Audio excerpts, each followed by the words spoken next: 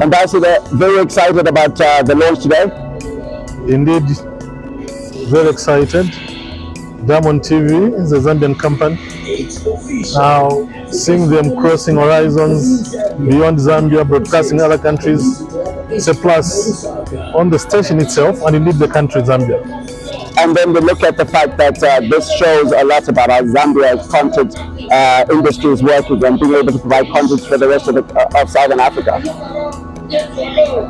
Yeah, also you realize that the expansion of Diamond going to other countries, it also means that we're going to have reporters in these other countries, so that this information can be broadcast from the central point and then spread to those countries where they're broadcasting, sharing the same information which are helpful, either education, entertainment in nature, and other things that are developmental in nature. And what does it do, an initiative like this, what does it do to foster togetherness in terms of Africans in as far as this is concerned?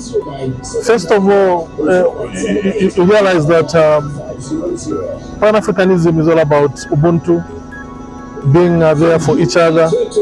These countries have a history, where we came from, what we went through, how we fought for the other, fighting independence struggles, achieving them. Today we're in the post-independence times. We are still together sharing knowledge across the region.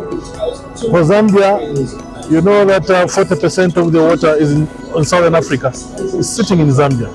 And a lot of things are happening, producing power to supply to the other countries. That is all about Southern African development. When we give each other what others don't have, it means we are helping each other. And sharing information through the media is one thing that has come to promote such activities. Joint commissions, sharing common things around, so that everything works in to talk about unity of purpose. All the best. Thank you. Cheers.